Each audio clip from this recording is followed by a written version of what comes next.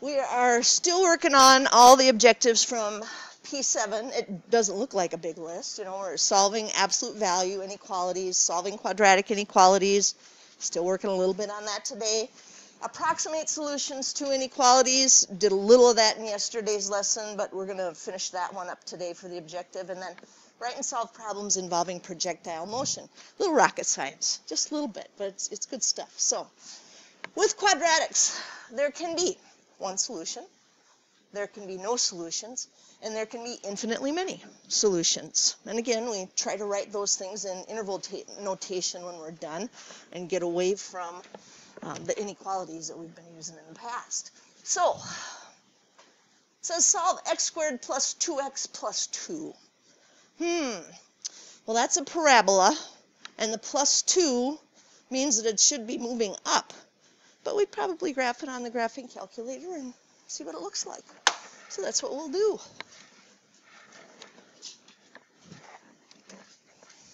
So, keep my glasses on so I can remember what all this was. X squared plus 2x plus 2.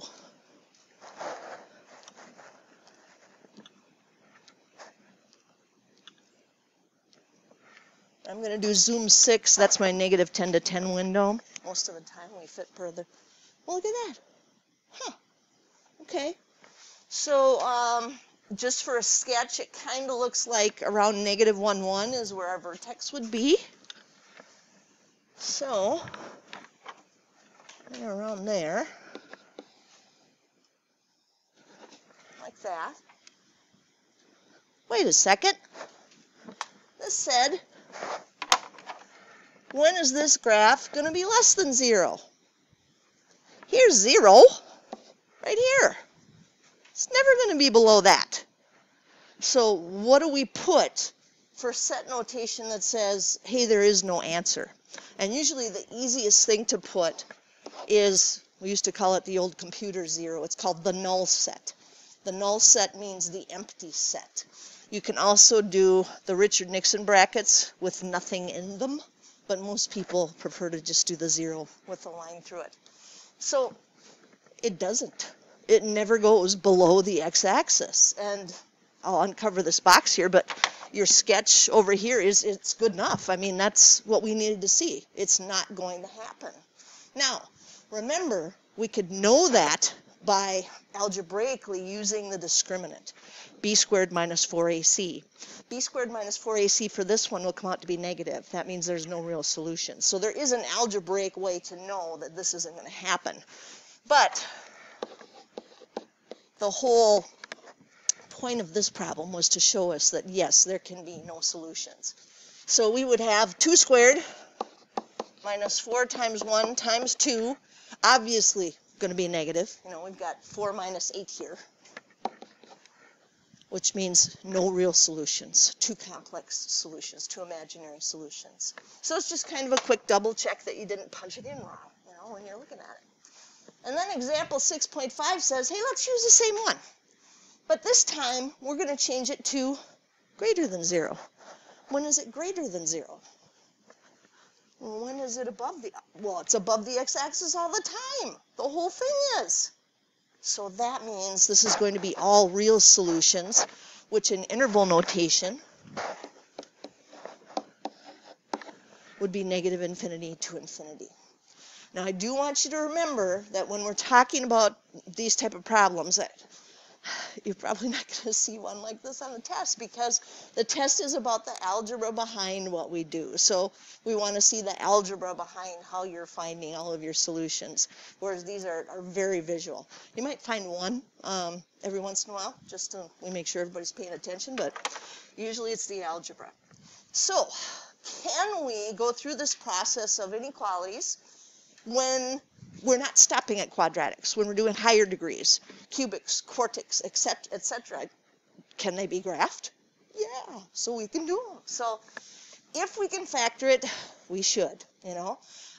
There comes a point where we're like, oh my gosh, there's so many terms, I don't know what to do. And that's usually after 4 terms. 4 terms, we try grouping. After that, we're kind of like, well, graphing calculator, I'm going to have to use it. If we can't factor it, we approximate using the graphing calculator. So, looking at this one. First thought is, Hey, let's pull an x out of, oh, I can't take it out of the -1 back there. Well, I'm not going to be able to factor that with an x cubed in the front. No. So we would make a table, and then it's up to you whether or not you're going to use the graphing calculator. Most of the time, it's a good idea when we ask you to graph to do that just to save time. So maybe we'll look at the table from -3 to 3. So let's get that bugger in here. And see what it looks like. Oh, we already do have the end behavior of what it looks like by knowing that it's a cubic. So x cubed, x to the third, and I have to get used to the fact that I have to pop that over to get it out of the exponent up there. My old one doesn't do that. And then plus 2x squared minus 1.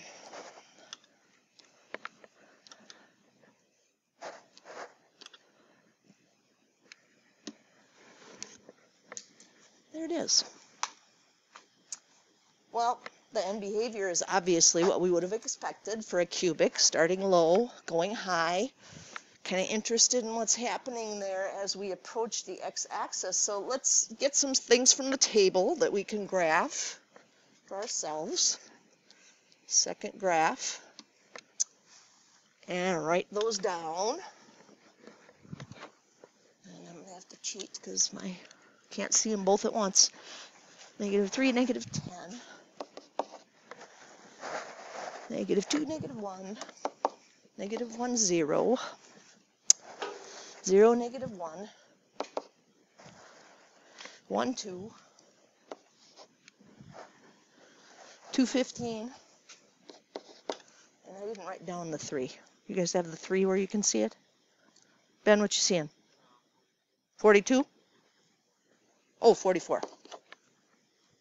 Which we're obviously not going to graph anyway, but it gives us something to aim for. So our -3, -10, -2, -1, -1, 0, 0, -1, 1, 2, and then it goes up from there. So we'd aim at the 215 up here somewhere.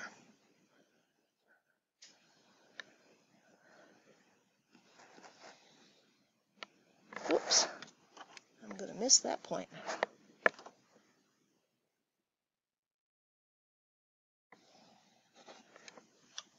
Now notice I didn't do the centerpiece because this one's a tough one. I'm not real sure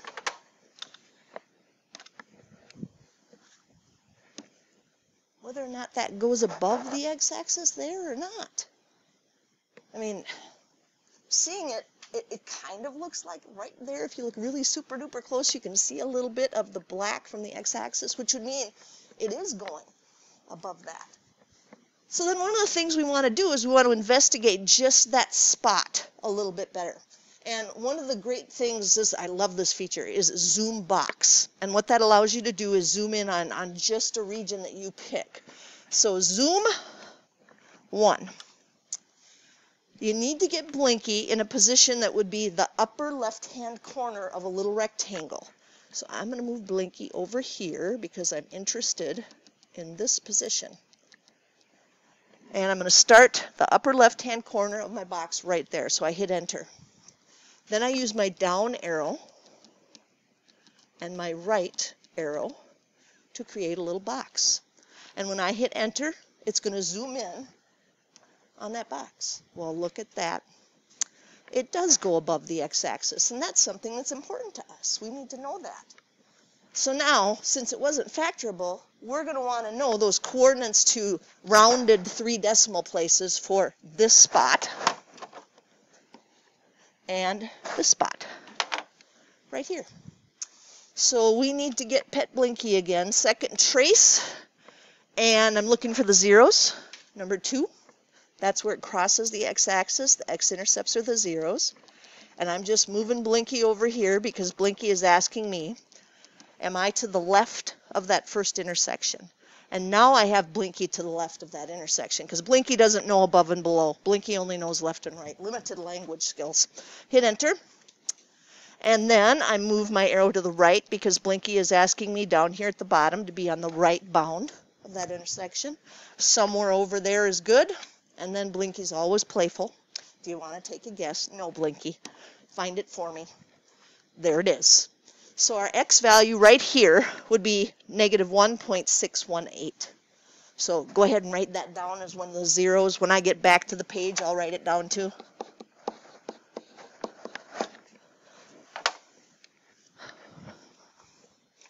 Now the other one, we already know where it was. It was in our table. It's negative 1, 0. But if we didn't know, we could do second trace. Number 2, if maybe we were in the zone, that happens a lot. You get your brain into thinking you have to do something, and it just sticks. One of the reasons that I'm showing you this is because on the opposite side, the positions of left and right are actually interchanged. It's vice versa. So now we have to be on the left-hand side to be above it, and on the right-hand side to be below it. But that's not a shocker because that was in our table.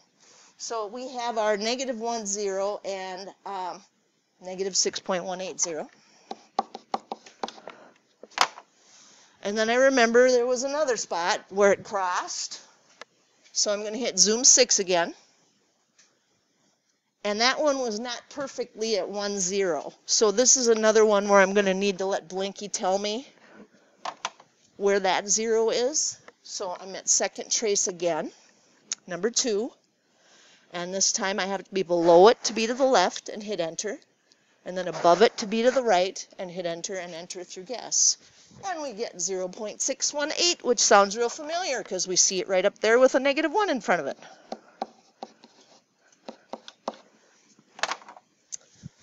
So those are our 3 zeros. But we want to make sure when we do our graph that we're going just a little bit above the x-axis for this little turning point that we have right here. Find my screen. And I'm going to write those points down again for those people that are watching from home today.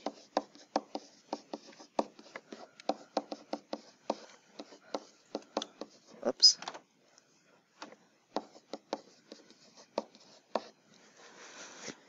And then make sure it looks like I'm going a little bit above and then coming down.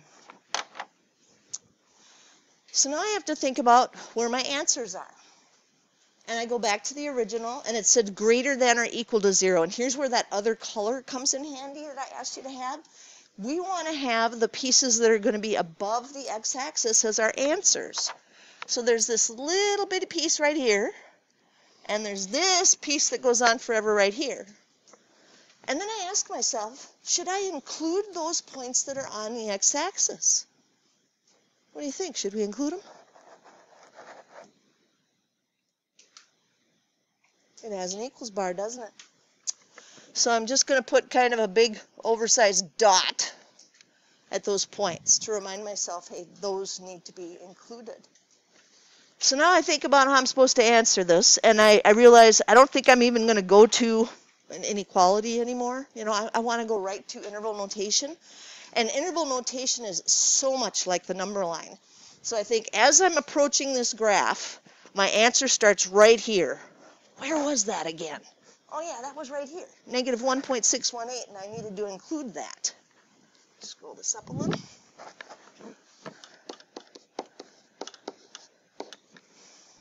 And then, as I'm walking on the number line, I have answers for a little while until I get to that spot right there. And that spot was where x was negative 1. And again, that's included because it did have an equals bar. But there's more. And so in yesterday's notes, we talked about how we have a symbol for that in math. And that symbol is going to be union. Our solutions are here or here is what we're saying. And then I get back on the number line and I realize no solutions for a while. Oh, there it is. It starts right there. And I have to include that 0.618. even though I rounded to get that answer. I have to show people that I understand this had an equals bar, so I do have to include those points as I'm showing that cubic inequality that I'm working with. So yeah, even if it's higher than a quadratic, we can't do a lot with the algebra sometimes because we can't do the factoring for some of this, but we can find it. We can figure out where it is. So good problems on that page. Kind of some, well, stuff we maybe won't see a whole lot, again, because there's not a lot of algebra behind it. Now, hopefully you're sitting there thinking, when are we going to be able to figure out mathematically how high that little spot goes? I mean, we use the calculator for the other stuff, but when will we mathematically be able to figure out where is the maximum right there? That's called a local maximum. And I have bad news. You don't figure that out until you're in calculus. So we are going to use the graphing calculator for certain things this year. Local maxes, local mins, we still have to use the graphing calculator for. But there's a lot of stuff we can do by hand, and that's what we want to work on. So now, rocket science. I love this because it shows people that you're just not that far from doing those kinds of things, you know. Mr. Peterson is back teaching this year. Mr. Peterson actually started off as an aeronautical engineer. I mean, that was his field. But he decided sitting in a cubicle all day wasn't his deal, and so he taught for 30-something years, you know. So we're not that far from all this good stuff. The movement of an object that is propelled vertically, up and down, but then subject only to the force of gravity is an example of projectile motion. So for projectile motion, it says, suppose an object is launched vertically from a point s sub naught, feet above the ground, with an initial velocity of v sub naught, feet per second. The vertical position s in feet of the object t, seconds after it's launched, is, and here's our little formula, s equals negative 16 t squared plus v sub naught t plus s sub naught. Now what's up with these little s sub zeros that I'm saying s sub naught for? Whenever you have a sub zero, a sub naught, that's always telling you before the fuse is lit. You know, what did it look like? Where was it before the fuse was lit? So V with a sub-zero is pronounced V sub naught, and S with a sub-zero is pronounced S sub naught. So we get a projectile is launched straight up from the ground level with an initial velocity of 288 feet per second. When will the projectile's height above the ground be? 1,152 feet. Oh, well, I don't know. Let's put it in the formula and let's find out. So we go back up and we try to figure out what did all these variables stand for again. And it says S is the vertical position in feet of the object t seconds after it's launched. They want to know when is it going to be 1,152. Now that equals negative 16t squared plus v sub naught was the initial velocity, and in the problem they told us the initial velocity was 288 feet per second. And then s sub naught is the height when all this started. And they said it was launched from the ground. Ground level would be 0 feet high. So now I look at this, and I realize it's a quadratic. And my first go-to with quadratics is always factoring. So I better move everything over to one side and see if I can do that.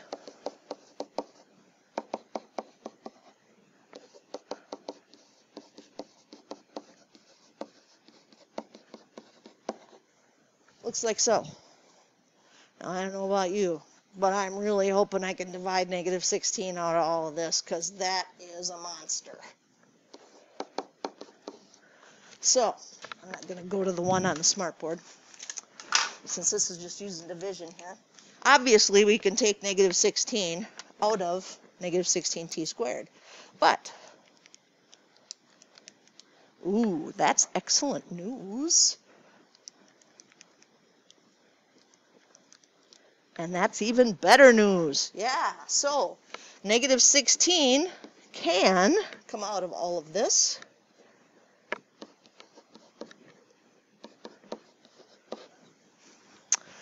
And we will have t squared minus 18t plus 72 to deal with. Okay, so pulled out the greatest common monomial factor. It's not a perfect square trinomial because this is not a perfect square back here, but maybe, just maybe, we can do some old-fashioned factoring and come up with two numbers that multiply to 72 and add to negative 18. I'm going to tell you they're usually not the first two that pop into your head. Find them for me, please.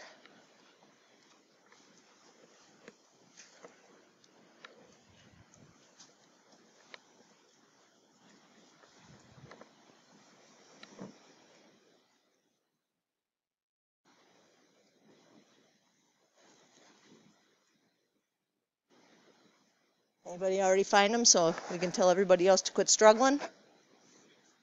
Yeah, 6 and 12. There it is. So 6 and 12. So that means our solutions would be at 6 seconds and 12 seconds. Now, let me put all this together in my brain visually. So you're telling me the rocket comes up, and at 6 seconds it's going to hit 1152. It's still going up, and then it comes back down, and it hits at 12 seconds. That makes sense. So, just a general sketch over here doesn't have to be fancy. Is to say, we know this is a quadratic that had a negative in front. So, our parabola, going to do 1, 2, 3, 4, 5, 6. Oh, I can't fit. Yeah, I can fit 12. This is a 20 by 20. 1, 2, 3, 4, 5, 6, 7, 8, 9, 10, 11, 12. And I'm just going to make 1152 right here.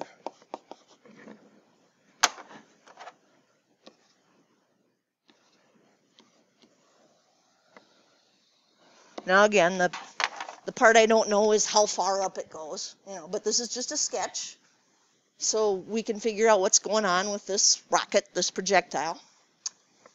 Well, for the first part, we're done because it said, figure out when this is going to happen. And this, 6 seconds and 12 seconds would be our answer. But there's a follow-up. And the follow-up, way up back up there, says, when will the projectile's height above ground be at least 1,152 feet? That's why I like that sketch, because now it matches up with the things we were doing before, and I'm changing colors here so that I can think, all right, it'll be exactly 1152 right there. Is 1,152 at least 1,152?